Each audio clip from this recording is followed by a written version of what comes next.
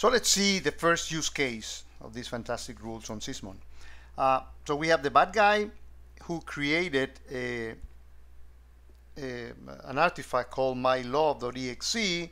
Is hosted on an Apache web server. So when anyone clicks, you can also execute, but on a malicious link, PowerShell, which is something designed to get users more powerful, actually makes the malware very powerful. So the first thing that this PowerShell is going to do is it's going to download that mylove.exe program automatically. Then also is going to place it in a temp directory, and you guessed it right, then is going to start that process. Okay, and that's going to open a backdoor. So and again, I showed that in a separate video for Kali, which allows total control of this Windows machine from the actual attacker. Now, because we have Curator in the mix, and as I show in separate videos on this series, we install WinCollect. It can be agent or agentless on the Windows 7 machine, and we added the super capabilities of Sysmon. We are going to be getting detailed logs that are going to reveal these activities, and we have some rules that are going to be detecting these type of bad things. 3 of them in particular. Process is started from the temporary directory. That's normally not a good thing. That an unsigned executable, all DLL, is actually being run. And by the way, we in later videos we will show how we can actually check whether the signature is actually from Microsoft, if it's a Microsoft process. So we will detect when bad guys inject code into things that make it look like Microsoft. Because the reality is that today lots of malware, it's very easy for the bad guys to buy a certificate and sign their bad code. So, but nevertheless, if somebody is using unsigned, we will detect it. But again, later we will show how you can check for who's the signer. If it's not Microsoft and is an svchost type of process, then an offense fire. And we will have a rule that detect a PowerShell with uses, things like downloading and starting process, which is actually pretty suspicious. So let's see that in the demo. Here we have Curator, no offenses, and in the log activity we have a filter to look only for events that comes from the rules engine where an offense actually fires. And here we have the Windows system with a command line open, where we're going to be executing that PowerShell statement. We have Kali, and again there was a separate video to show how we set this up in Kali. So let's go ahead and get the actual executable, the PowerShell in here. So I just pasted the PowerShell command that we saw before. Let me actually show it to you in detail. So this is the PowerShell, execute, bypass any starting script. The command is, again, new object, system network client. That's the browser, to download from the Kali machine, which is this one, the machine 124, the mylove.exe, and put it in the temp directory and start it from that temp directory. So here we have that, and we see that the Metaxploit opened a session for it. So that machine is mine, has been actually compromised. Let's see what Curator got to see out of this.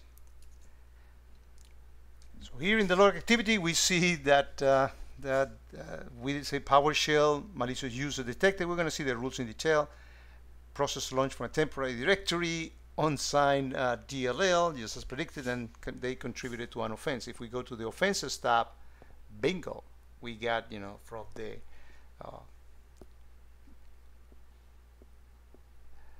That's the window. The 204 is the Windows machine. So we go here and we see the sequence of actions. As I always like to do, I like to look at the rules that fire. Let's see these rules into a little more detail. I like to actually, instead of showing it in here, I prefer to show it here from the summary. Notice the things that we are doing. This is when an executable or DLL is run from a temp directory. That's the name of the rule. And when the events came from the Windows security event logs that are enhanced by Sysmon, as we explained in the whiteboard. And image loaded is the terminology in Sysmon for a process being launched or created. And the process created matches any of the following expression. Notice that this is case insensitive. Users have data from any one of these temp directories, and you can add more if you want to in your rule and modify it to your convenience. So that's one of the rules. Let's quickly take a look to the next one. Process launch from a temporary directory. Actually, we can see it for here as well. Again, from the Windows event, process create, and very similar to the one that we saw before. Let's close that one, and let's see the rule on PowerShell. That the process is create, and the process command line, meaning that something was executed, is not NA. The NA is when no process was created. But this is the interesting thing, and we'll see this playing in a minute. We are actually replacing all the carets, and this is escape character that has been put to help you deal with spaces and things like that. But the bad guys use these to avoid signatures. So if you are looking for something specific, the bad guys will insert a few carets in here that will not do nothing but to avoid the detection based on a signature. And here we are looking for download, okay?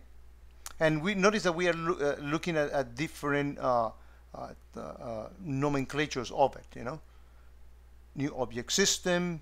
This is very nice and pretty complete rule that Mutaz actually created. So we're looking for the actual download and the actual execution of the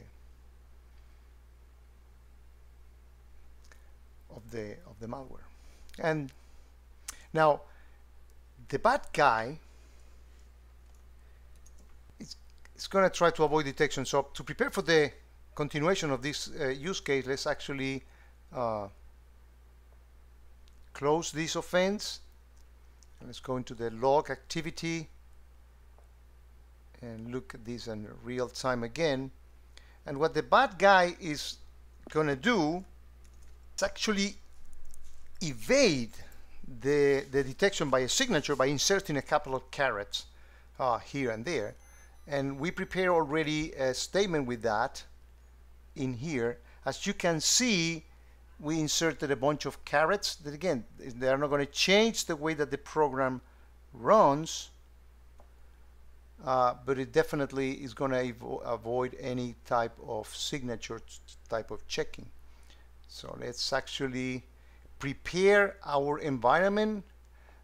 Curator is ready. Let's make sure that in the other environments, in Kali particular, that because we have a session already open, we want to make sure that we actually exit that and launch the attack.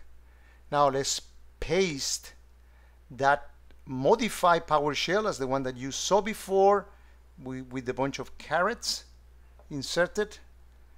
And is that the one? Let me see. Yeah, here you see, all those carets and uppercase and lowercase in order to avoid the actual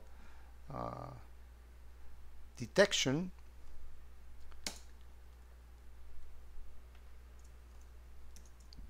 And when we hit enter, bingo, we got a session established.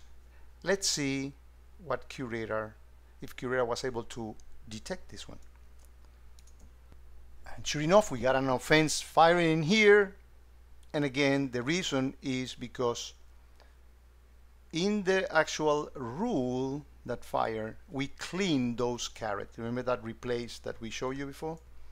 That does the trick and avoids that type of detection. And we also make the search case insensitive as well. So one of the things that the bad guys do is that they don't like this thing, you know, that the my love is running there. They want to blend themselves into Windows normal stuff to make sure that they can avoid detection. So what the guy is actually going to do is gonna actually look for any other Windows normal events. So if we do ps grep and look for Explorer, for example, we get that the process ID is 1460. Very good. So all he needs to do is actually migrate to 1460.